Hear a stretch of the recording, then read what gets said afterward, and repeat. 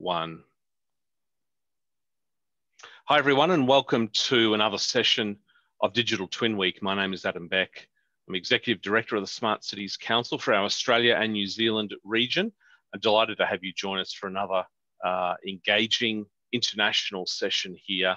We're almost at the end, one more day to go after this session, but looking forward to really listening in on this afternoon's session, depending on where you're dialing in from. We're going to talk digital twins for infrastructure. No shortage of big, great infrastructure projects, everything digital and data in the built environment to be discussed over the next hour, hour and a half. For those of you that haven't been able to dig into the program and have a look, it's been quite extensive. You've missed a lot if you're just joining us this evening, but don't worry, we have recordings for all of our sessions. And for those that are coming back for another session, welcome.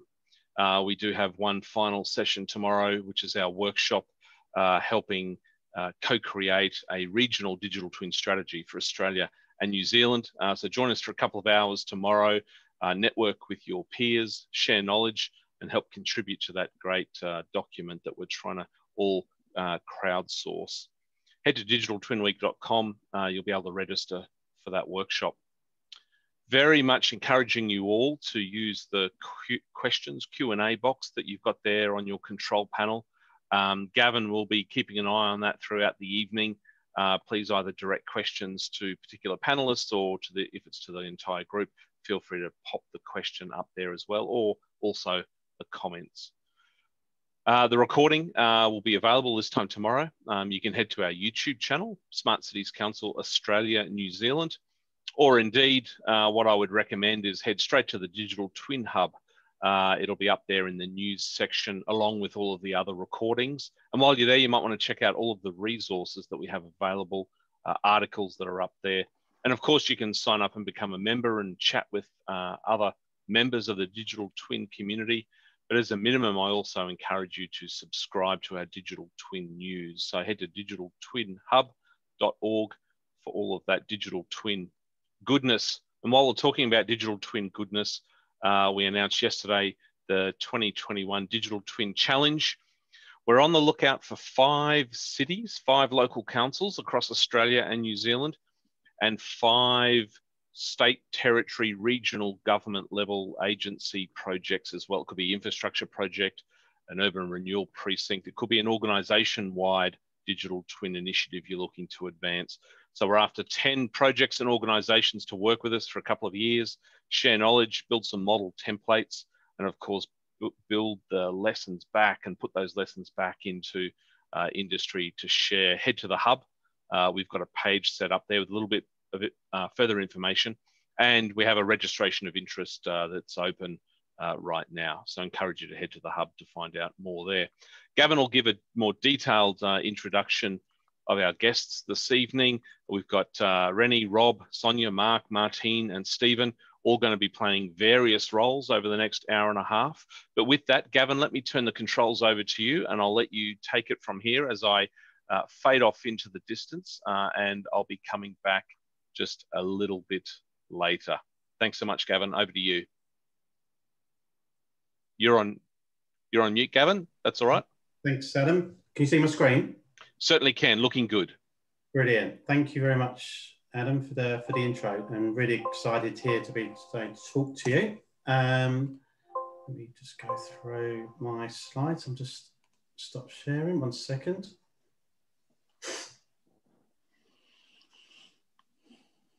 So okay, can you see my screen again? Yes, we can. Okay, it's not scrolling down. Why is that? Maybe just use the arrow key. No. Nothing. It's a good start, no. We tested it 4 times, didn't we? Yeah, let me just come out.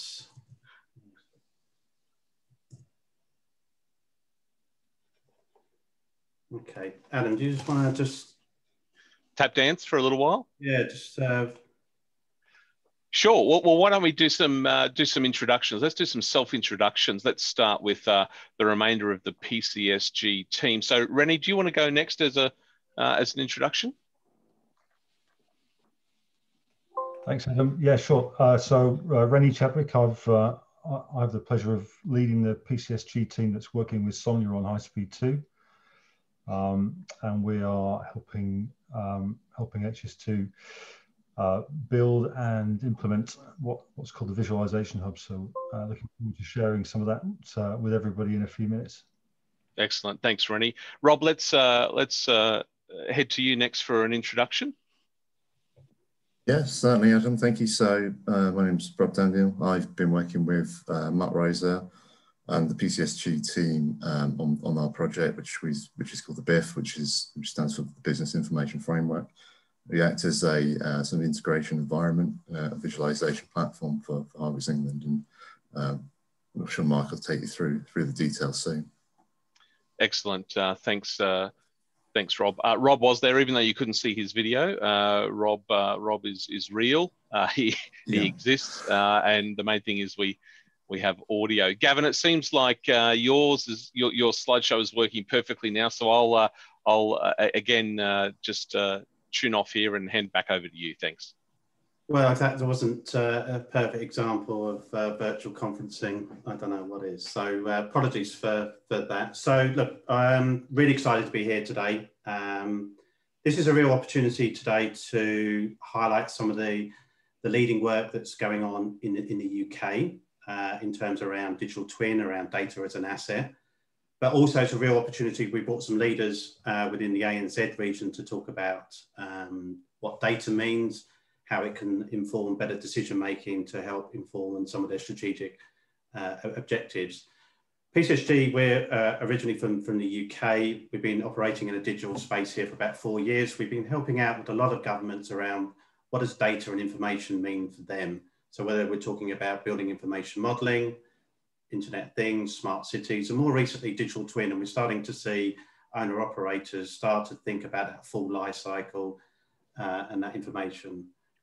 So what we're here today to talk about is we're going to split this into two parts. First one is we're going to get Marc Rozsa to talk about Smart Motorways program. We've got Sonia, we're going to talk about in terms of what HS2 are doing in the digital engineering space, building into a digital twin. Then we're going to park that, and then we're going to have a Q&A session where we've got Martine Watson from Sydney Water and Stephen Clarke, Chief Data Officer. So real thoroughbred in terms of group of people. We're going to really challenge them in terms of what does data mean to them? What's the value of data that they're seeing? What are the strategic objectives of data and information for their respective portfolios? What do they see the challenges are, capability? So there's the sort of things we really want to have a strategic narrative with each of them and sort of move the conversation away from a technical narrative into more of a strategic narrative. And I think this is where we've got a real opportunity here in this part of the world to start thinking about data as an asset. So as co-chair of the Smart Cities Digital Twin Task Group, we're really helping to build capacity and capability, and we helped write the Digital Twin Guidance Note. And in the interim of standards, a definition about what a digital twin or what it isn't, everyone seems to have a view, whether you're a technology vendor, consultant, etc.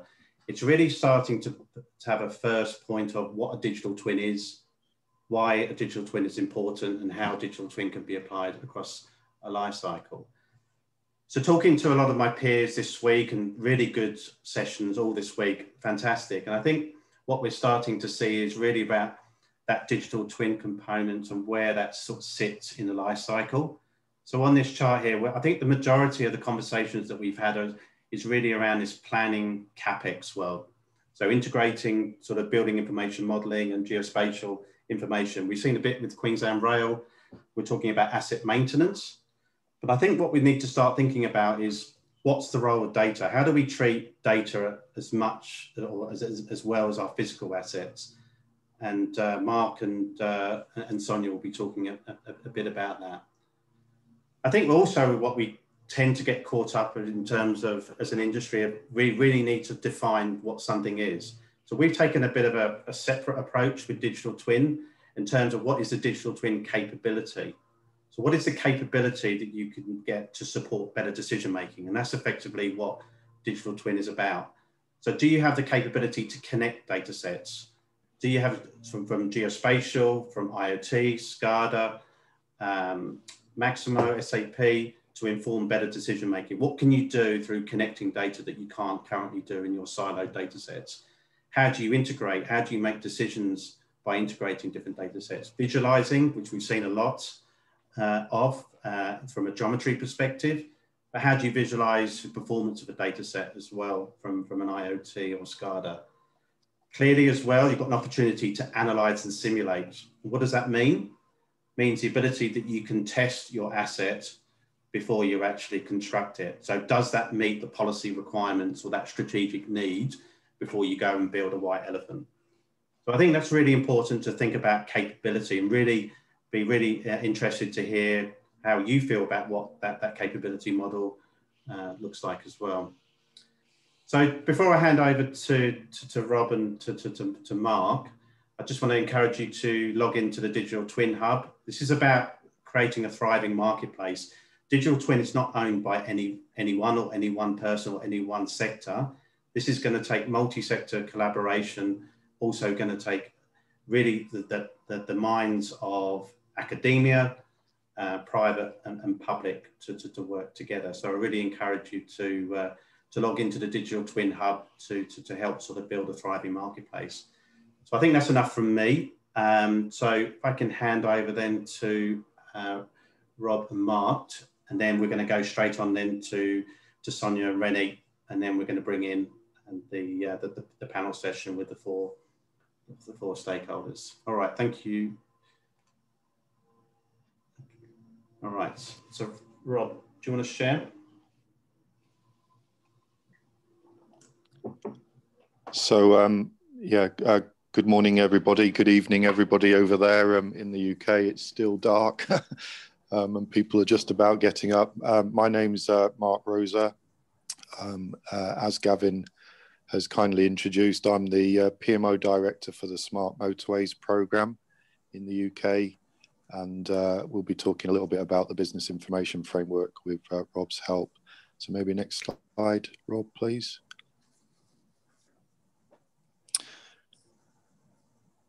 So a little bit about Highways England. We're an owner-operator of the strategic road network in the UK. We've recently gone through our first RIS, so our first full roads period, which ran from 2015 to 2020. In the top right of those slides, I just draw your attention to the kind of volume of capital throughput that we've handled. So we're very much a major projects organisation, as well as an owner-operator of the physical and digital asset itself.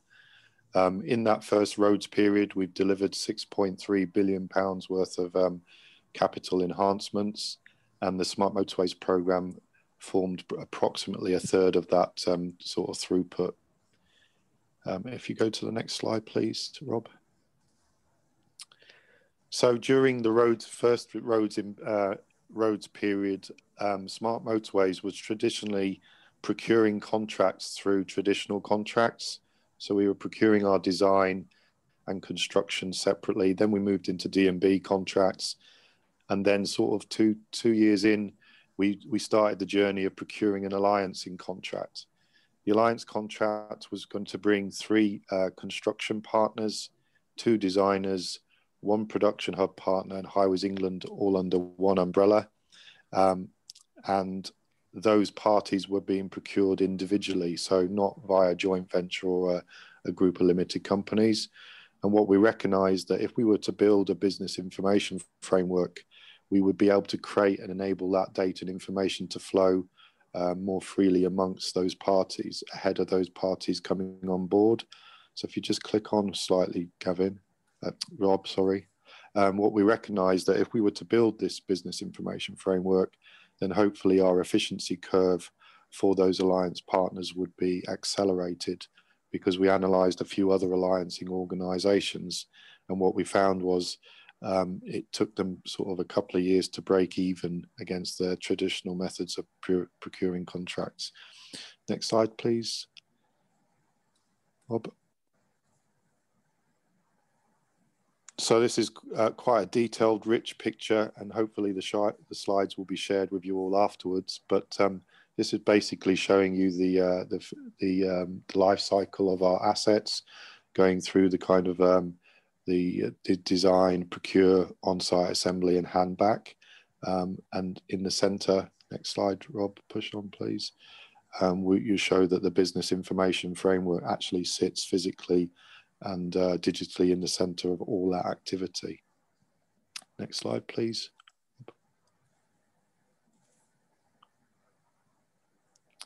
So in Highways England, and hopefully you'll recognise some of these challenges that we faced.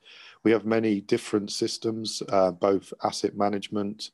We have systems that help us to sort of manage our major projects in the design and project control space and the safety space. We have systems that have that we use to operate and safely maintain our asset. And then, of course, there's a whole wealth of information and data that sits in our supply chain organizations. We find that much of this information, data and information, is sort of siloed. It's difficult to gain access to, understand where it is, its context, etc. And then actually bringing it all together in one place was going to create significant value to our alliance operating model, and also pan major projects, and hopefully pan Highways England as a whole. Next slide, please, Rob. So what is the BIF? So we've really described it as three core component parts. So the information requirements, the requirements that you require contractually to build and operate a thing, whether those being design information requirements or actual physical handover information requirements.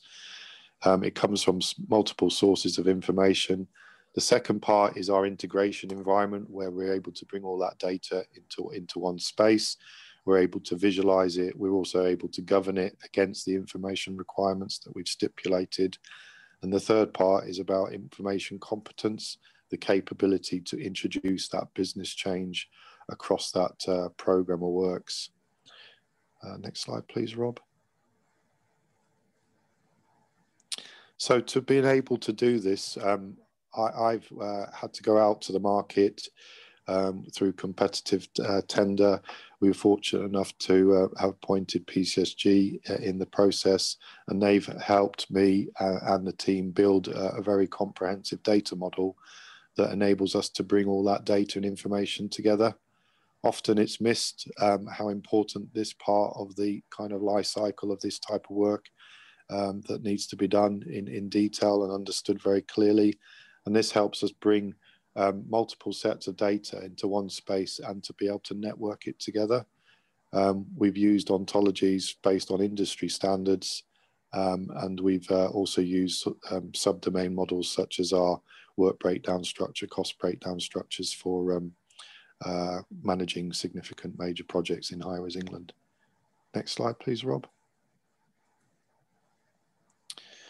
So in terms of what we do in major projects, we're really only a temporary custodian of the physical and digital asset. If you just click on slightly, Rob, what we do is that we take basically a slice of the physical asset and the digital asset, and we change that asset, and then we hand it back to the owner operator. Next slide, please. Rob. Next slide again, please. So in terms of our business case for the BIF, we worked through a number of use cases. We tried to understand how producing and developing this capability, where it would save us benefits, and where it would save make cashable savings on our life cycle of our major schemes. And broadly speaking, we've got on the capital, on the total works cost, we've got those kind of breakdowns of percentage savings across the life cycle of a major project before we hand it back into operations and maintenance. Next slide, please, Rob.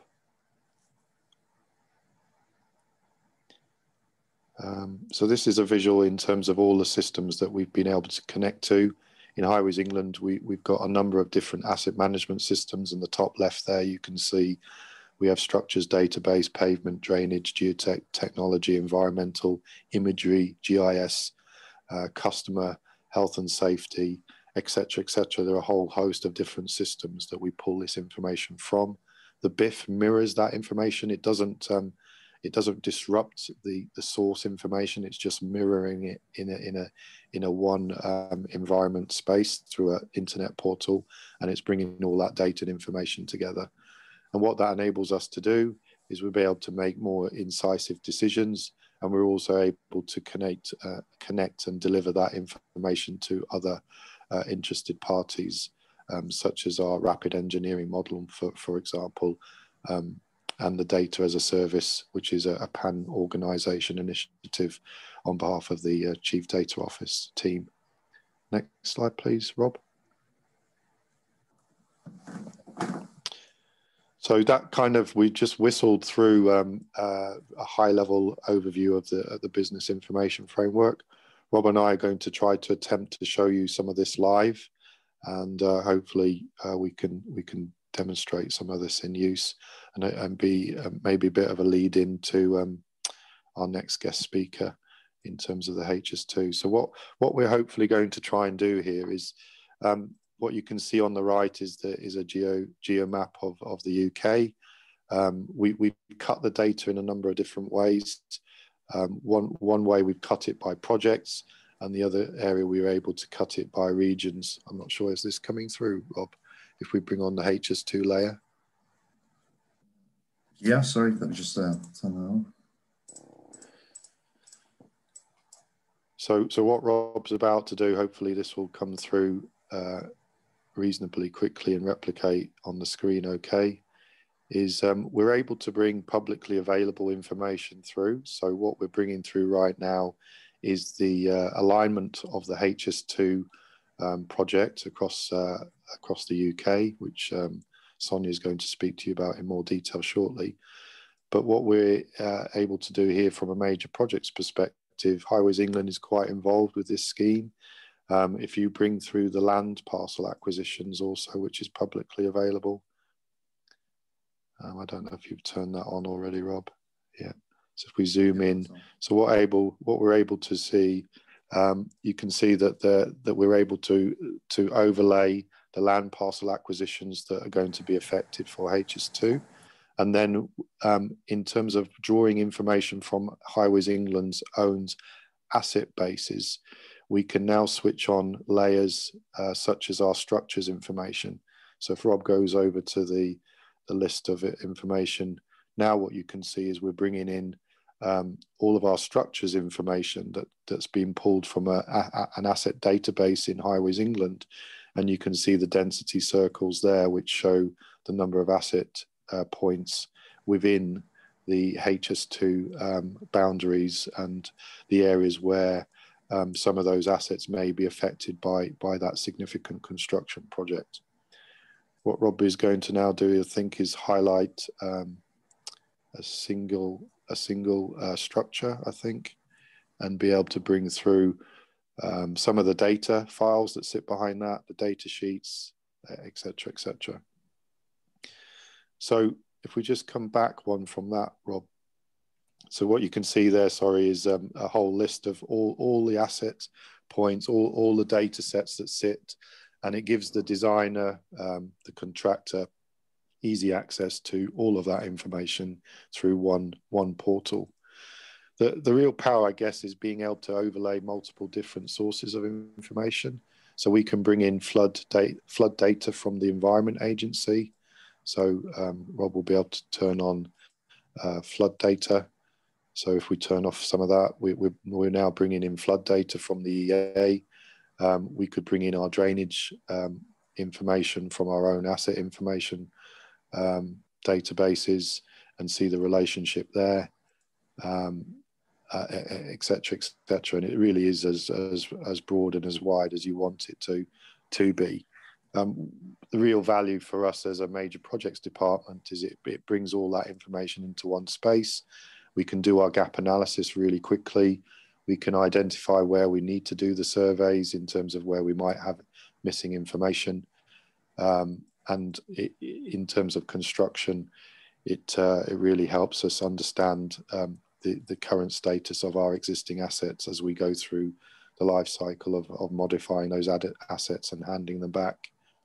One of our significant use cases is the hand-back use case, so whereby we're tracking the digital deliverables against the contract, and making sure that the source systems, the asset source systems, are being updated as required, and that we treat the digital asset as importantly as we do the physical asset.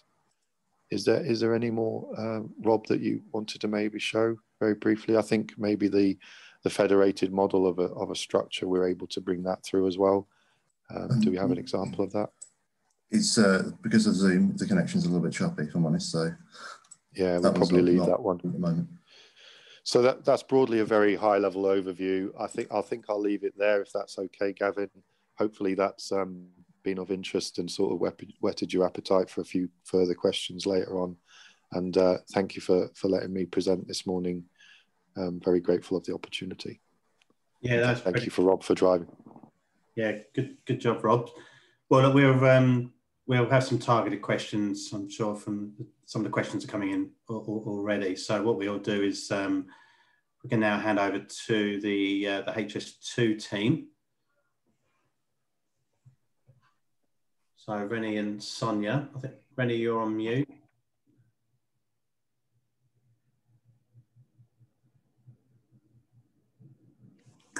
Okay. Rennie, are you okay to share your screen? Yeah, I'm just clicking all the right buttons in the right order. Tempting to. Well, at least you've got an excuse, Rennie. It's the first thing in the morning for you. I didn't have that excuse. It's the end of the day for us.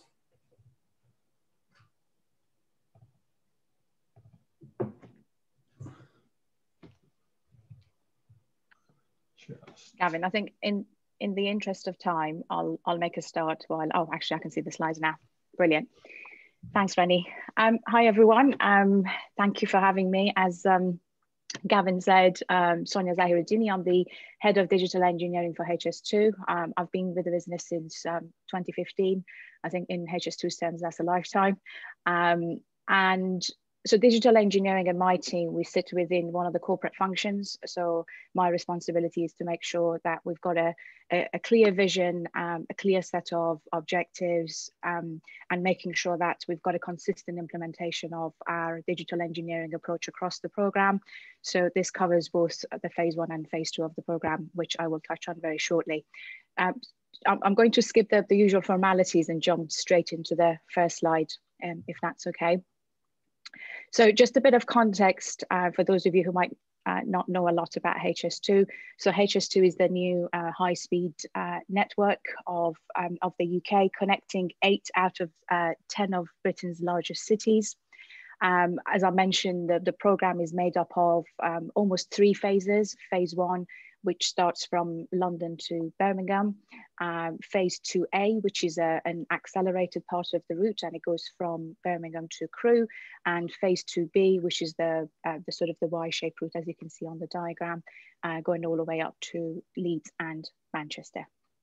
So as I mentioned, we are part of a corporate function, so our responsibility is predominantly looking at across the program to make sure that all the data that's being produced and delivered back to us is in a consistent manner. So what's our vision for digital engineering? Again, as you can see on the slide, our vision is to develop a virtual railway during design and construction phase of the program, with a view to hand over a digital twin to our asset operations and maintenance.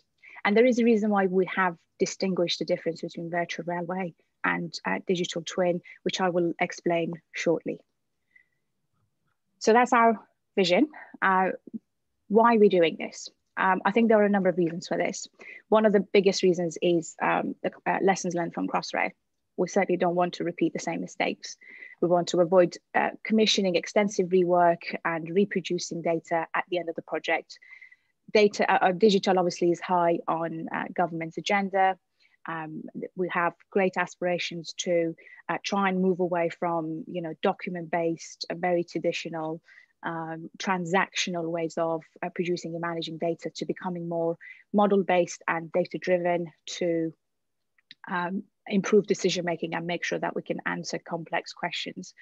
And I guess lastly, HS2 is too big and it's too complex to be managed using documentation and old ways of doing things. So it's fair to say that digital and becoming data-driven is fairly important for us. It's important for our exec. And I guess we've been lucky enough to have that senior buy-in and leadership from the start. So I mentioned the difference between the virtual railway and the digital twin. Ultimately, the virtual railway is all about the definition and the collection of the right data to develop an abstract view of the railway as it's being planned and designed. And it's highly reliant on virtual design construction techniques. And the sorts of processes and the types of technologies we use to support design and delivery will be slightly different to the types of technologies we will use to operate and maintain the railway. And as we are moving into the construction phase of the project, we are getting ready for the collection and the management of telemetry data, real-time monitoring and performance data. And it's only when we have that live connectivity between our physical assets and our digital representations of the assets that we can easily say that, we have managed to build or develop a digital twin. I guess we are lucky in that respect because we're not working with any legacy assets. We don't have any legacy systems. We're almost starting with a blank page. As you can see on the diagram, there is a definition that I'm not going to read through. It's a bit of a mouthful, but we have defined the digital twin. There is a definition supporting it, and the digital twin is very much based on open data and being agnostic to make sure that, Rennie, if you could just click once more, because I think there is a national digital twin. There it is. This is all to make sure that we can potentially feed into this wider industry initiative around the national digital twin and enabling smart cities. So this slide very much re-emphasizes the same points, really. I think, again, there is so much noise and confusion around, well, what is a digital twin? This is just showing that how a digital twin could mean different things at different stages of the program. And certainly for us, it's more of a gradual development and a progression over time to provide a unified view of the whole network. Again, as I said, for us, it's important to not only to have asset views of how the various types of assets are maturing, but it's also important to have the network view and that holistic view of how everything is coming together.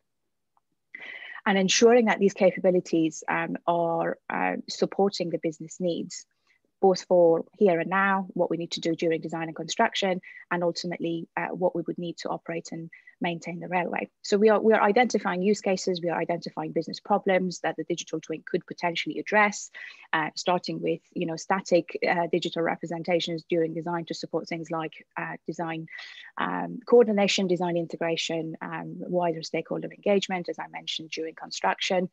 We'll be using sensor technology, and potentially once we get into testing and commissioning, really kind of using the digital twin as that systems integration facility to pull together this holistic view to enable that virtual validation and verification of the railway, and potentially baseline that digital twin and hand it over to ops and maintenance. These are currently the services we're providing. So although we have a huge focus around design and engineering, that macro and micro view of the design and construction as it's being progressed, we also provide a number of services and capabilities around surveying, supporting our land and property, with making sure that property data and property boundaries and land parcels are correctly captured and managed. I think Marc demonstrated an example of that earlier. Some of our environmental data, transport and logistics, and so on. So although we are called digital engineering and sat within the engineering space, we do very much provide a number of other capabilities as well. So what are our strategic principles? So our strategy obviously defines the vision, it defines a set of objectives, but we've also identified 6 principles for the delivery of the strategy. Leadership, which is all about us being committed to being proactive in working closely with professional institutions and engaging with industry groups to ensure alignment and help shape and drive forward the digital engineering practices and the wider digital agenda. Upskilling, which is again very much about our commitments to support the improvement of the supply chain capabilities and the competencies by providing access to the right education materials through our upskilling platform, which Rennie will touch on later. Future-proofing, this is quite an important one. Again, as I mentioned, I've touched on earlier, we want to leave a digital legacy and we want to develop a digital twin, and that could only be done through adopting a software agnostic approach, making sure that the supply chain can use the best and most appropriate tools for the job, really promoting principles of open data standards to enable interoperability, both at a data level and a technology level. Very quickly, standardization and connectivity. That's all about consistency of information flows and shifting from siloed processes to a more integrated and streamlined end-to-end processes, and kind of moving away also from desktop-based applications to cloud-based and service-based models. Once we do that, then we can, I think it's fair to say that we can integrate and automate where appropriate to reduce reliance on highly manual tasks. And lastly, security, resilience and ethics, which is all about making sure that the technology and the data elements of our digital twin are safe from cyber attacks, and more importantly, ensure that the digital network is resilient, and that once we get into the world of big data and AI, which I'm sure we will get as during this project, that there are no wrong conducts or unethical use of data. So this slide is very much a holistic, simplified view of our end-to-end approach. At the top, as you can see, we've got the strategy and the vision. So the strategy then informs a set of requirements that are embedded into the contracts. You can see on the left-hand side, the implementation plan. That's very much setting out our key digital engineering processes that we and the supply chain must follow to ensure compliance with our requirements. On the right-hand side, you've got the assurance plan, which is very much setting out an end-to-end assurance process to make sure that the right things are being enabled and embedded at the right time, and that they are delivering the intended outcomes that will maximize the benefits of employing a digital engineering approach.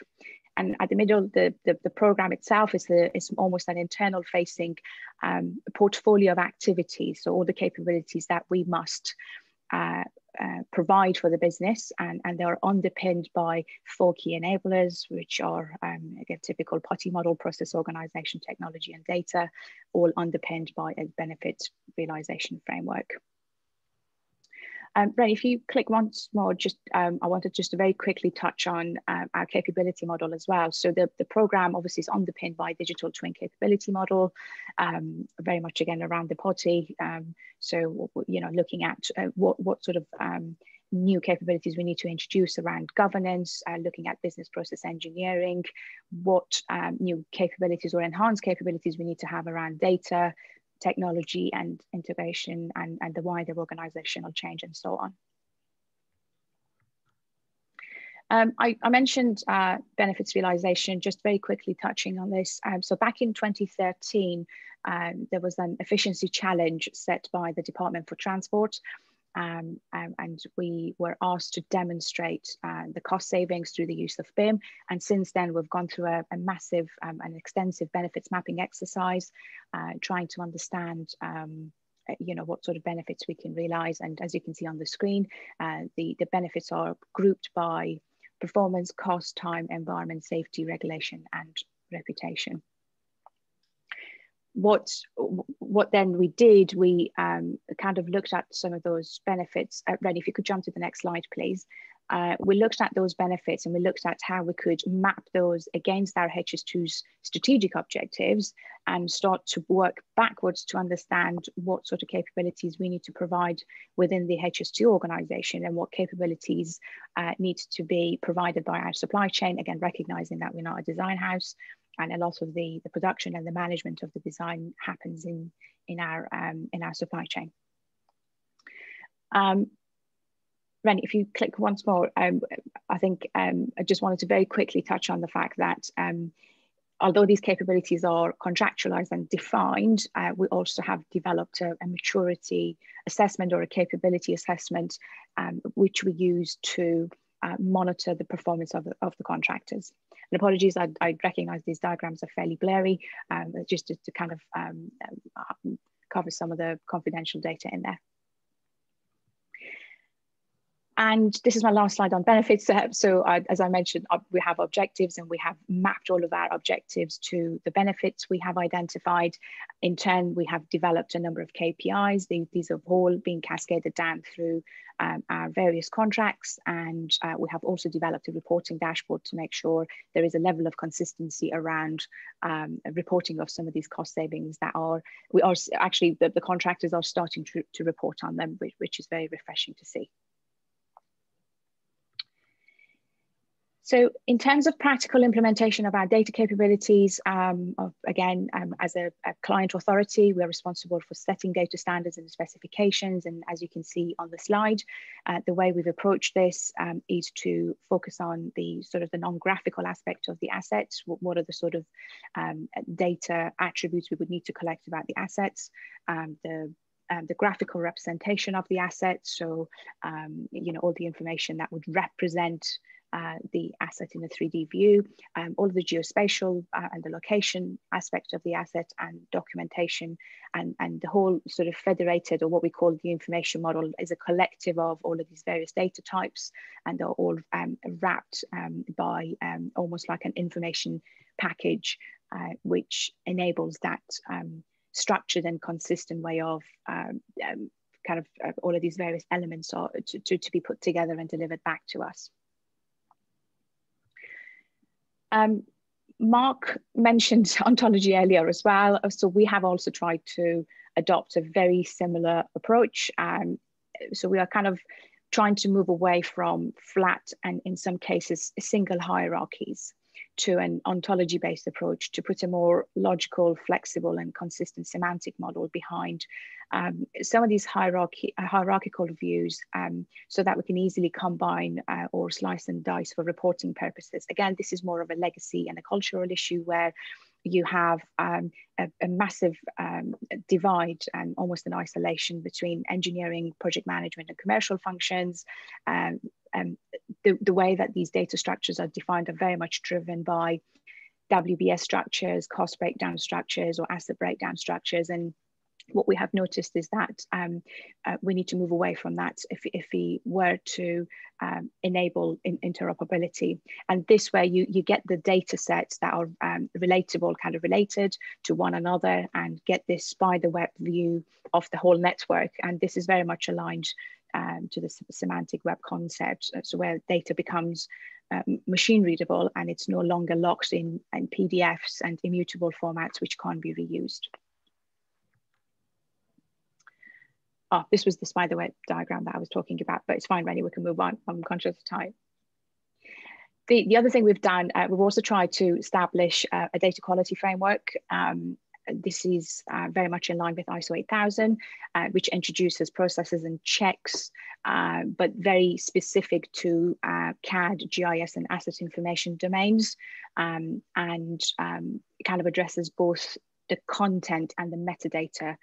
So this is very important for us. We are seeing poor quality data from our contractors. So we've spent a lot of time making sure that there is a robust and a consistent data quality framework, which we are now turning into a specification for a data ingestion platform. I think you'll be glad to know this is my last slide before I hand over to Rennie. Very quickly on being software agnostic. Rennie, if you could move on to the next slide, please. Thank you. So being software agnostic and neutral, what does that actually mean? Because we want to future-proof and we want to provide flexibility for our supply chain, we have not mandated or specified the use of any specific software, design authoring tools, or any other systems. Instead, what we've done, we've specified data formats, and we are relying on open data formats such as IFC. We recently commissioned a piece of study to look at the use of IFC, and while we recognize there are still some gaps around certainly IFC for rail and some of the linear assets, we are working with Building Smart and more recently Shift to Rail, which is a European-led initiative to ensure that these gaps are filled, and working with our software providers where we can to ensure that the latest IFC schemas are compatible and implemented in their respective tools.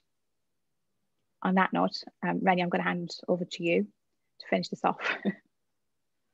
Thank you, Sonia. So it's maybe useful at this point just to reflect back to where Sonia started, talking about the scale and complexity of High Speed 2.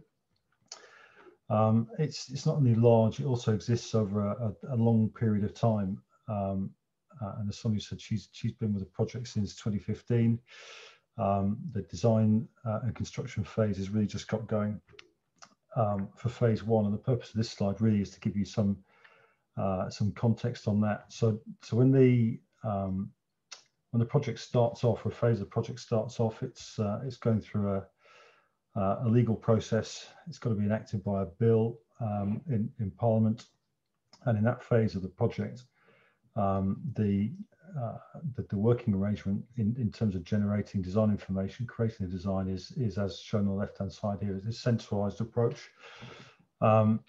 High Speed 2 at that stage is acting as the principal designer, and is tightly controlling as a consequence, or is completely in control of how the information is authored, generated, saved and shared. And to give you an idea, in phase 1, that's generated 60 terabytes of data in that phase. For phase 1, we're now in the design and build, the delivery phase.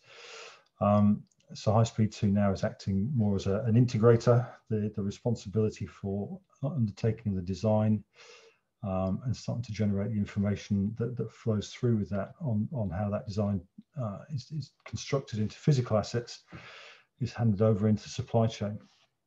And as Sonia said, that's a technology agnostic approach. It's not the software is not mandated. It's the data that High Speed 2 want that forms part of the specification. And to give you some idea of again scale, at the end of phase 1, we expect to have something like 800 million assets with an associated 5 billion attributes. So it's a fairly large undertaking. So what I'm going to show you now is a little bit of the platform that we've been building, the visualization hub we've been building with High Speed 2. Just get the right kind of view up, and I'll pull that across.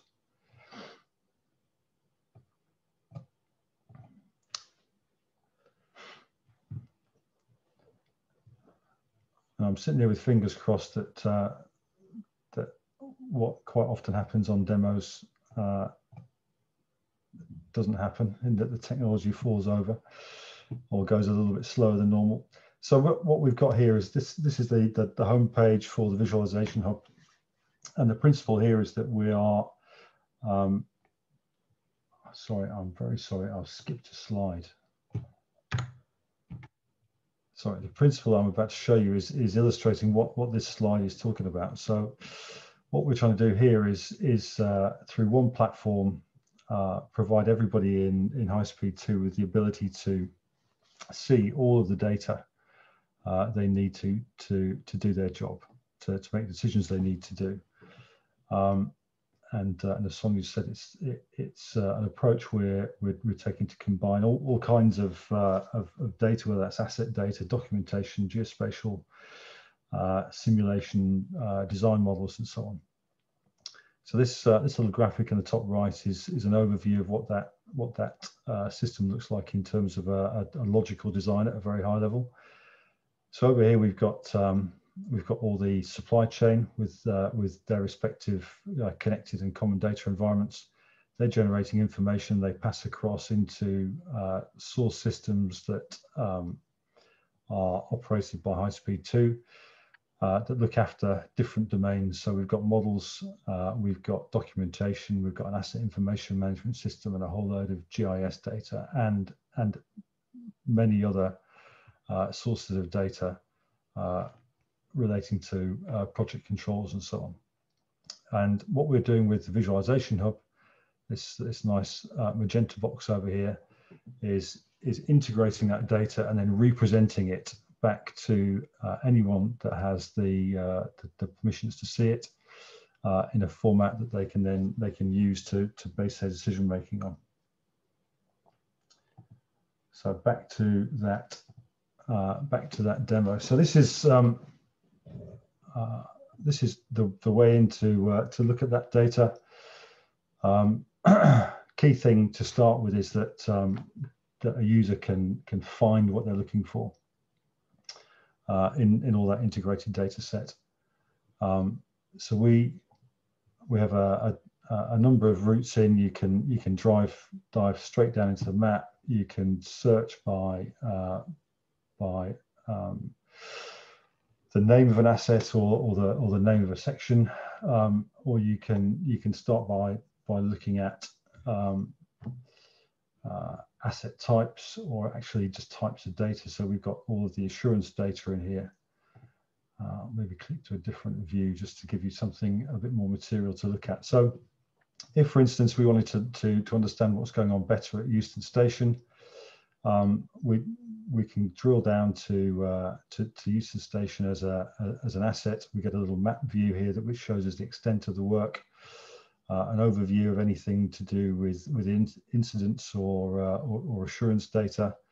We can drill down to the sub assets that make up the Euston Station in the work breakdown structure, and we can drill straight down into all the associated models and documentation. The other key thing that we're keen to be able to do is to look at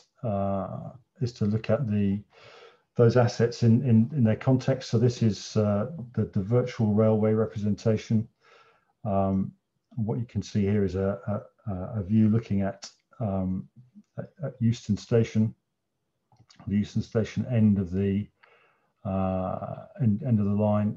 And we can use this view. I'm not going to do this on the demo because I'll get carried away and will take too long. But we can fly up and down the route, and we can dive down into detail at any point we want to understand the assets in their context, and then from this we can link back, if we want to, into all of that data we were looking at on this view here.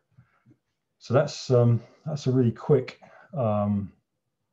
overview of the way that we've been bringing that data, so we can integrate it, present it in a way that people can visualize the data, do that in a way that's useful to them, and then also start to analyze what that means when they look at the data and the asset in the context.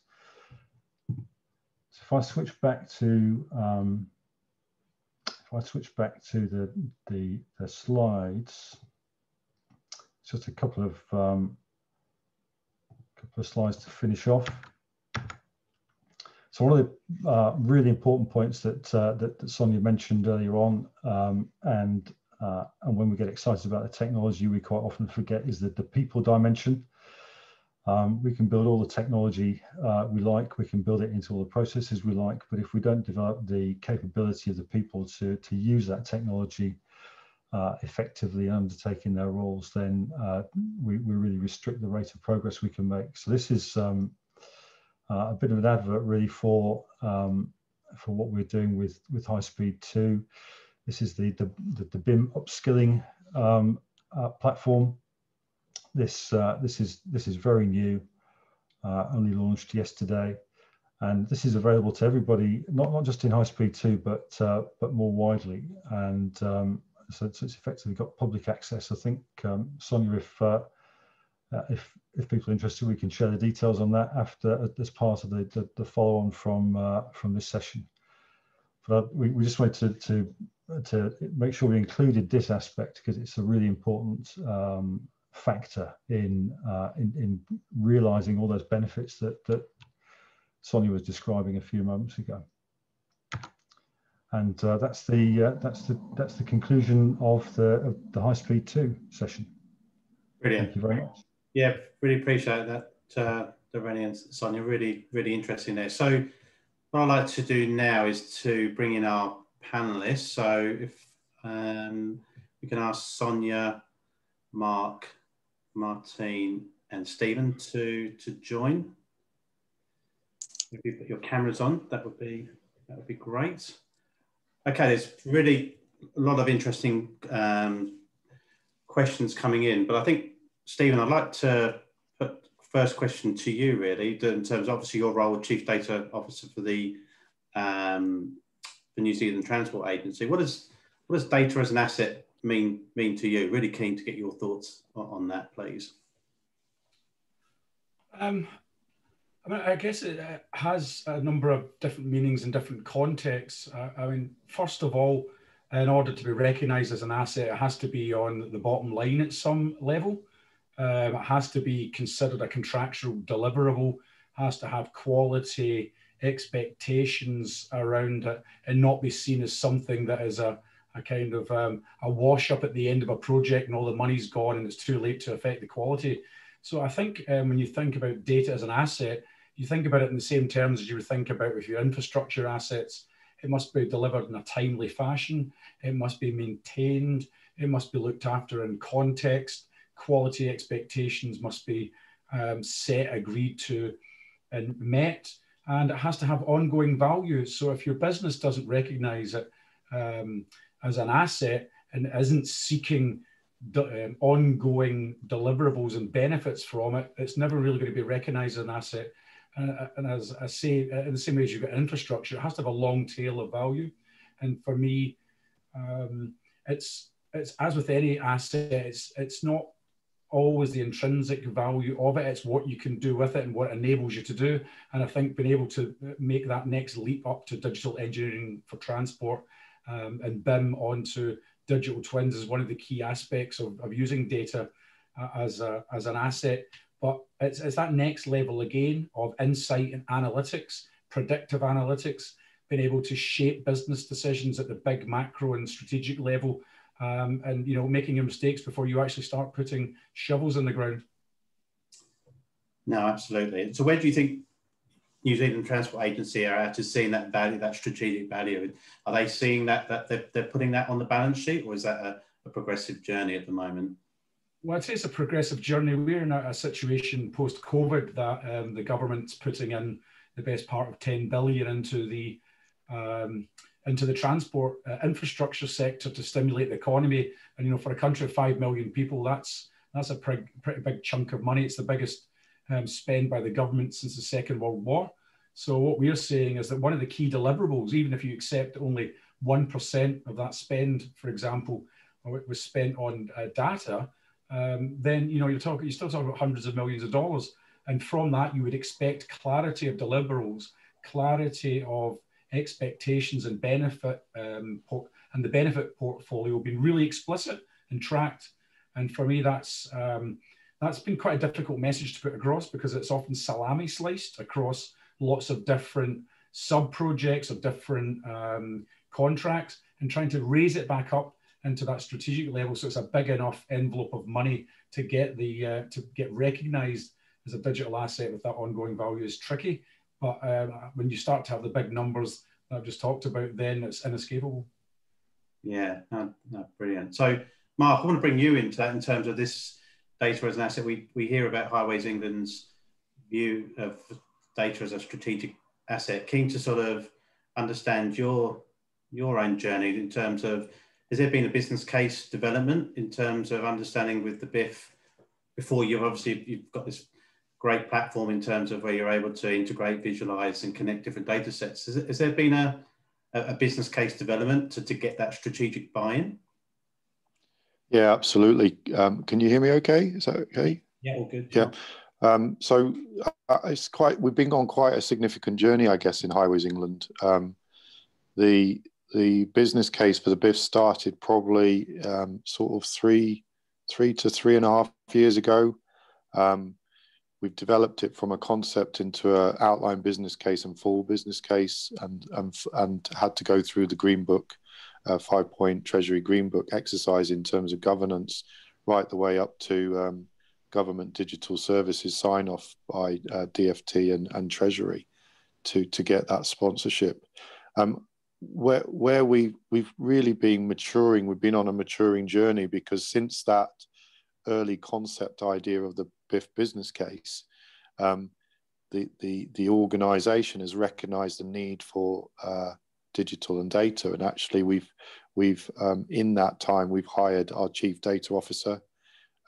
We've then subsequently employed people within his team that have specific digital and data expertise.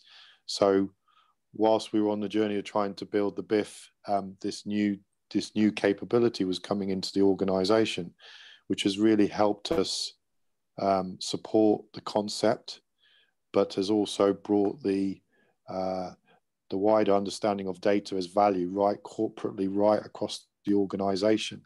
So now, whilst we were doing kind of BIF in smart motorways and on behalf of major projects, making sure that it was extendable and scalable across major projects, we've also now got the organisation developing its capability in this data space, and we're a big contributor now to helping develop and mature that.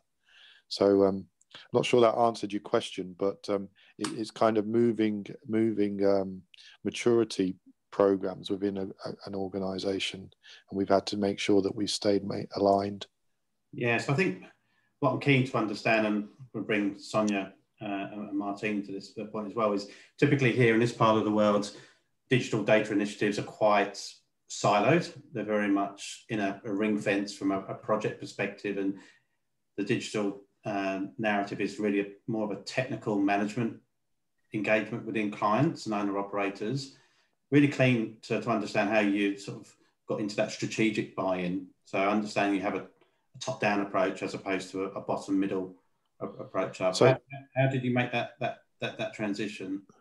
So the strategic buy-in took a lot of hard effort. To be quite honest, it took a lot of engagement, a lot of discussion, a lot of talking through senior leaders around the concept. Part of that buy-in was achieved by our governance process. So our governance process very much means that when we have a business case and we're seeking funding to do an initiative, we have to get approvals for certain levels of executives in the organisation. So for example, from my perspective, I had to get business case approval not only from my major projects exec director, it also had to go to the CEO, to Jim O'Sullivan and his exec. And in terms of congruence, it also had to get ITD, our IT directorate's governance approval as well. So in parallel, both departments and also the executive director had to sign off the business case. And to do that, we had to do a lot of stakeholder engagement prior to taking those business case for approval. So there's almost the formal part and then the informal part where we're having presentations, we're having conversations. But we do recognise in major projects that to become more efficient across our safety customer delivery imperatives, we have to become more digitally minded. And Peter Mumford, our exec director, has specifically targeted what we're calling digital by default as an initiative across the whole of major projects to drive digital improvement initiatives. So that's really highlighting and bringing to the fore all digital initiatives into an exec sponsorship environment. Yeah, that's critical, obviously, for getting sponsorship and funding to do these packages. So Sonia, really keen to get your perspective on that and getting how have you managed to get that sort of top-down approach within HS2? Has that been a similar journey around business case development or winning hearts and minds for HS2? I think it's fair to say we've been lucky in that respect because, you know, I think since day one, ever since I joined the business, we've always had that exec sponsorship and they've been championing, you know, the digital approach, data and BIM. I'm going to use an analogy that Professor Andrew McNaughton, who at the time was our technical director, used to use to describe BIM and data for HS2. He used to say, you know, data or BIM is the lifeblood of HS2. I think they recognized from day one that this is important. We have to do this. We can't manage the project without it. And I think given that, completely agree with Stephen's point, and I think given that we are highly reliant on our contractors, we don't do design, we just rely on data. That's how ultimately we make decisions. So for us to actually treat data as an asset and get that sponsorship and buy-in is quite key to be able to draw insight and actually inform decision making. So yeah, that support has always been there from day one. So why do you think you've been lucky then? Is it just down to pure luck of who's come onto the project, or do you think it's the maturity of the UK market in terms of what, or all of the above? I think it's definitely the latter. I think certainly the thinking is changing. I think definitely the maturity has changed. And actually, I think there is an element of lessons learned coming out of Crossrail. I think they've done a sterling job in communicating the importance of data and how it's having huge impacts and it's materializing and manifesting in terms of cost and delays to the program. And yes, I think definitely the maturity is in the UK. Certainly, I've seen a massive shift since I joined the project. Yeah, okay, no, that's really good. Okay, Martine, it'd be good to bring you in. So what we've talked about, digital twin, sort of coming across that sort of full life cycle, connecting CapEx and OpEx. From your perspective, where do you see in terms of what the challenges are for implementing digital twin across Sydney Water? Where would you see the real challenges, you think, in terms of bringing that cross-departmental approach to data? Yeah, sorry, Gavin, you were breaking up. I missed what the question there. Were you asking how we bring how we get interaction across departments? Yeah, look, it's really about in terms of digital twin. Sort of, it's a horizontal skewer across the organisation through like capital delivery, OpEx, customer service delivery. What do you think are sort of the big sort of challenges for a sort of a water utility company like Sydney Water in bringing together sort of those departments together to enable that digital twin? What do you see as sort of the main challenges? Do you see them as commercial, security, governance, buy-in? Well, where do you see the sort of the main challenges? Sort of getting digital twin off the ground? I think you probably touched on all of the challenges, or I think all of the things that you called out can present challenges. The real question is that we have to ask ourselves is why, and recognizing what it is that we're actually trying to achieve, and really starting with the requirements. I guess the approach we're taking towards what it is that we want to build and the ecosystem that we build is future casting to that desirable state where we want to be in sort of 10 years time. And then from that, reverse engineering back a roadmap that really covers off on looking at what our enablers are, what our initiatives are that we need to undertake to be able to deliver us towards that, and what is the capability that we need to acquire on that journey as well. From that skeleton, we can identify the value chain across the organization to identify the business areas that will be impacted, bring them in a matrix style, I guess, project to be able to ensure that what we are building as far as the technology goes meets the business's requirements and ultimately meets the customer's requirements. The benefits can also be defined from looking at that, I guess, that journey, and recognizing that some of the benefits are going to be similar to what Stephen talked about. It's avoided costs as well as savings, and then improvements in performance and capability as well. So the many challenges in that, when you start to talk about hyperconnectivity of systems, hyperconnectivity of data,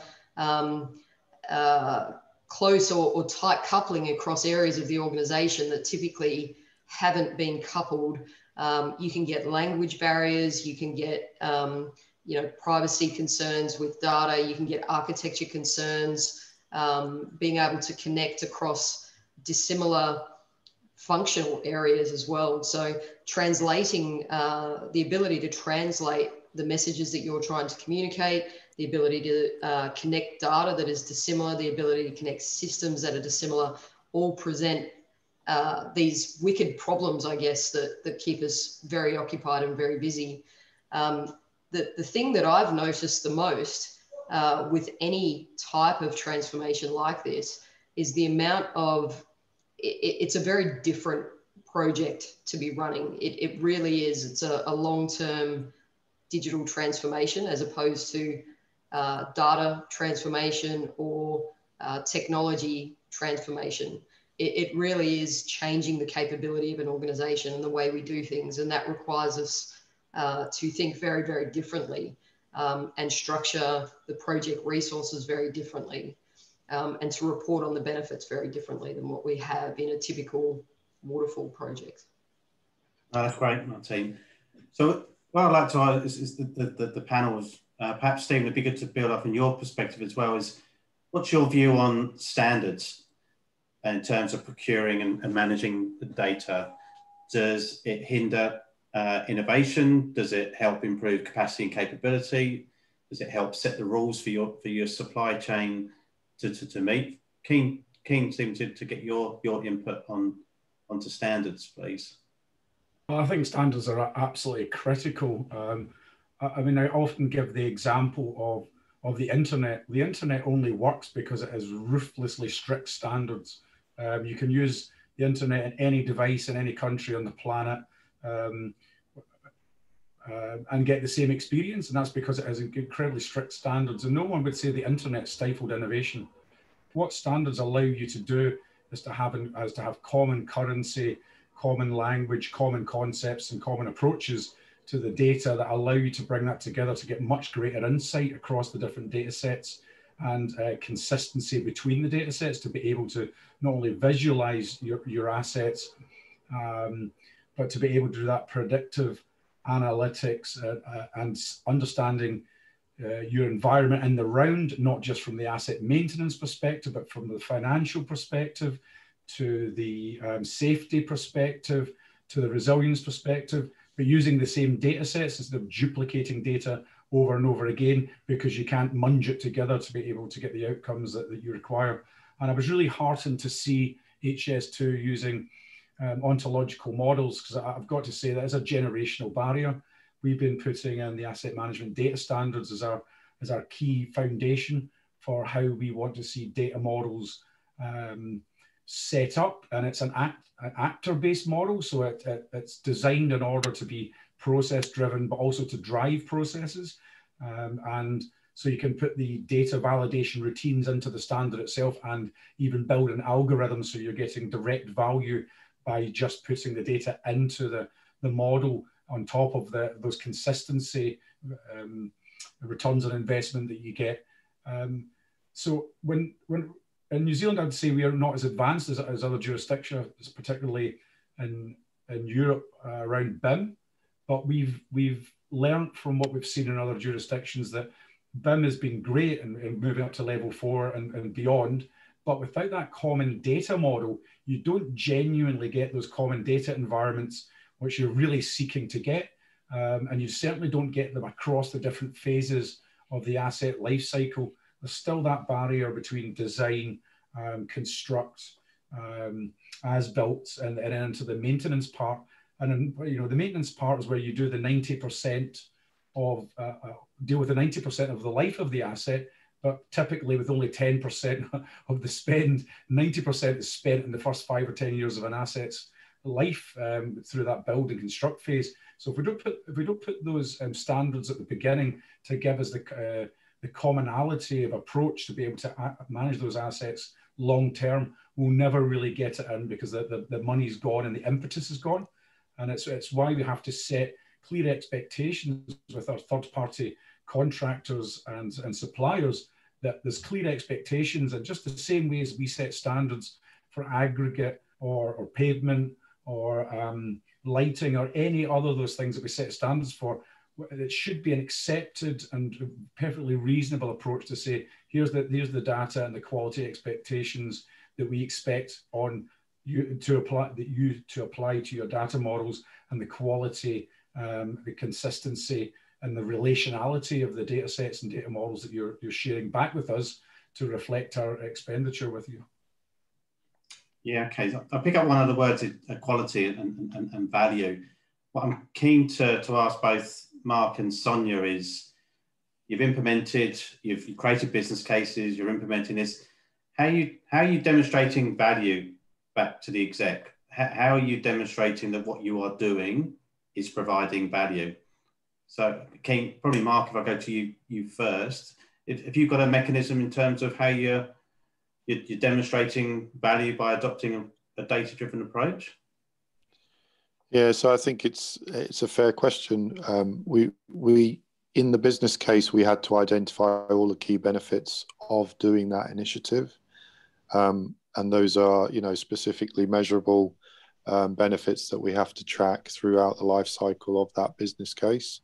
But it's fair to say, actually creating the benchmark to measure from is quite a challenge, particularly when everything is quite fluid as well. So it's a moving feast.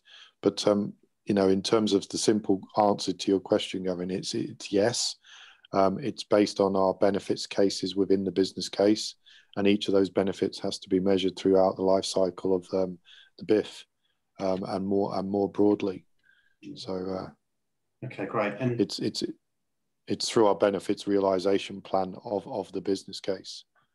Okay, and Sonia, is the same question for you? Is how you been sort of measured in terms of the success of the HS2 program? Have you got some insights? So I think as I alluded during my presentation, again, very similar to HE's approach, we have developed a very robust and comprehensive benefits realization framework as well. But I think, as just building on Marc's point there, one of the things that we are finding is that currently there is no benchmark. So it's very difficult to have something to compare to say, well, actually this, because there is always an upfront investment with digital and digital transformation. So it is very difficult. And although we have set all of these KPIs, we have reporting dashboards, and we are trying to monitor the quantifiable benefits. Well, actually, funnily enough, we've tried to adopt two approaches. One is almost through storytelling, where some of the benefits are very qualitative and are very difficult to measure. So we try and tell those stories through case studies. But where we can quantify benefits, then that's how we kind of report them back to the exec. And I think there are, for us at least, there are two aspects to our benefits realization framework. One is, which is very much contractor facing around all the KPIs, the commercial KPIs and the contractual objectives that we've set them. But we've also got internal KPIs through the internal capabilities that we are providing within HS2. But as I said, I think, yeah, just not having a clear industry benchmark it makes it very difficult to demonstrate that value proposition at times. Yeah, so that's great. So back to Martine, do you think that's one of the main challenges from Sydney Waters, is to demonstrate value and benefit of what digital twin could mean to Sydney Water?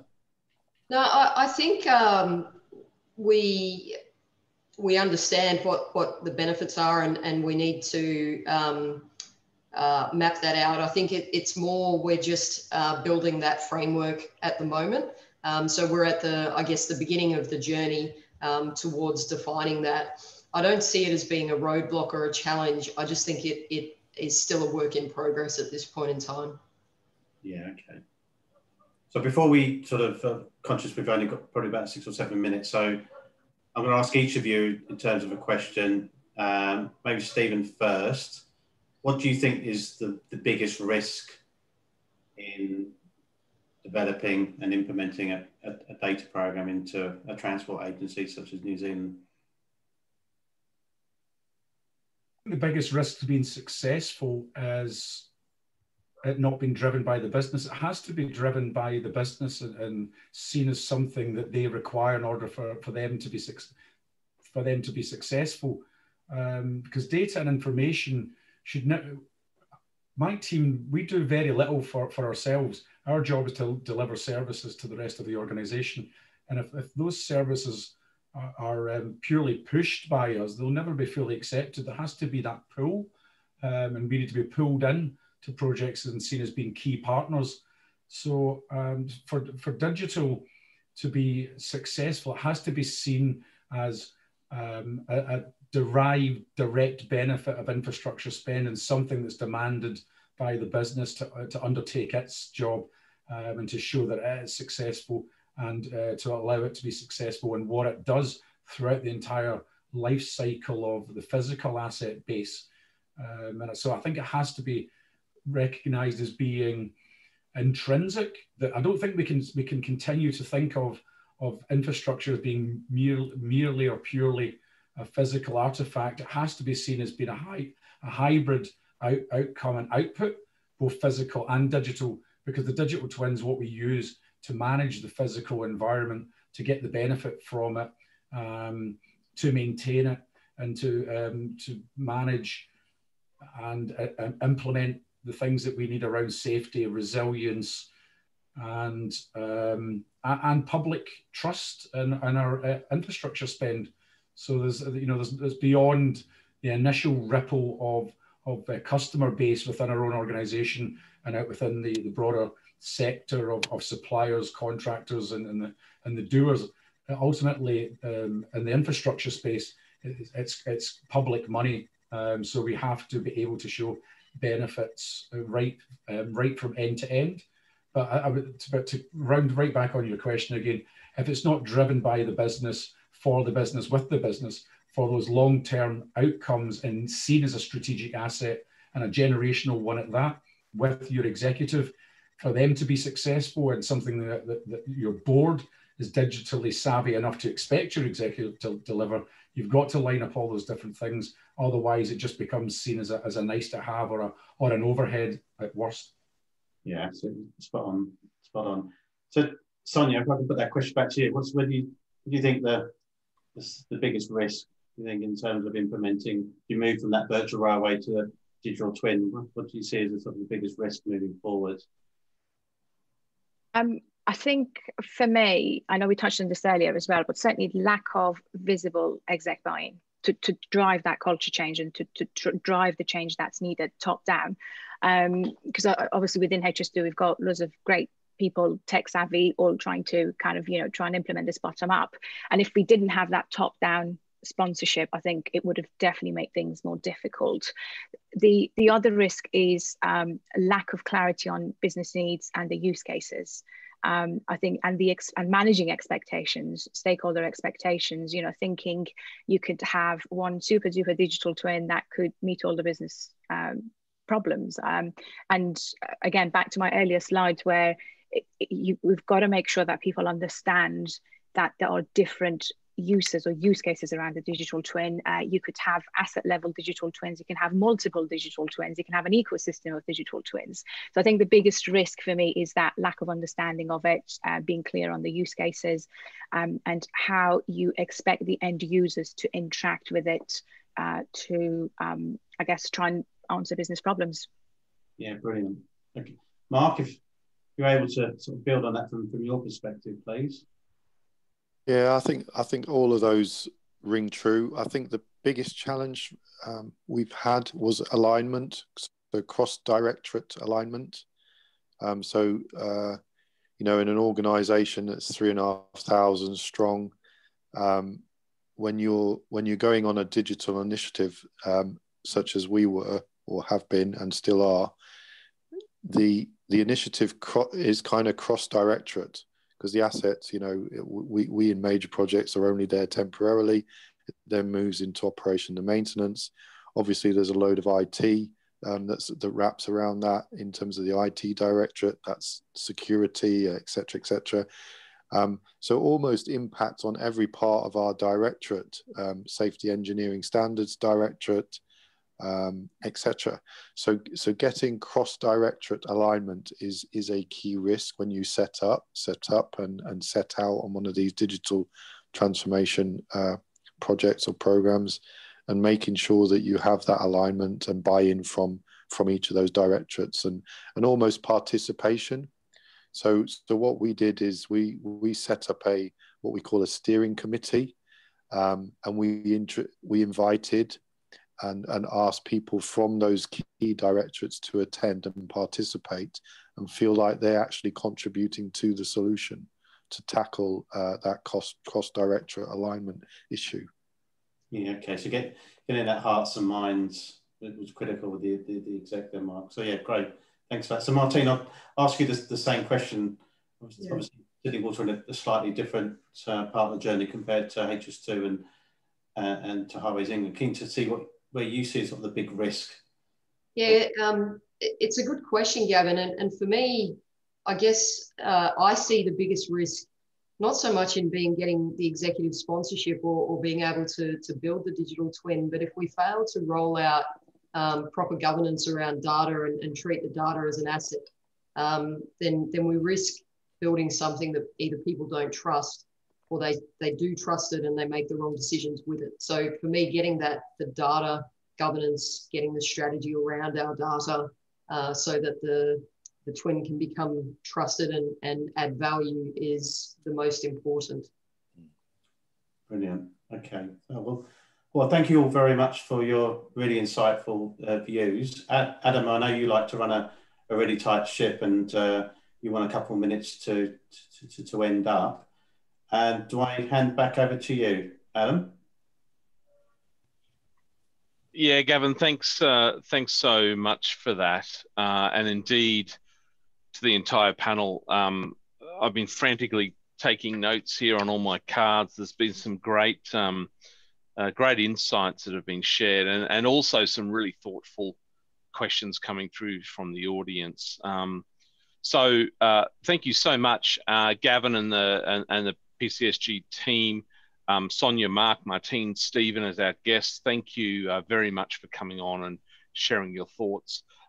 Digital Twin Week has been an evolving discussion with our community over here, and getting some of those international and also national perspectives has been invaluable. Just a couple of final notes, as I mentioned. This session now pretty much almost has us there at the end of the week. We've got one more session remaining, which is our workshop tomorrow. So any sort of Australian, New Zealand practitioners, policy makers that are keen to contribute to this regional digital twin strategy that we've been evolving, please join us. Head to digitaltwinweek.com. As I mentioned, registrations of interest open for Digital Twin Challenge. More information when you go to the hub. And for our broader Smart Cities community, our awards program launched yesterday. In just over 2 weeks, round one submissions close.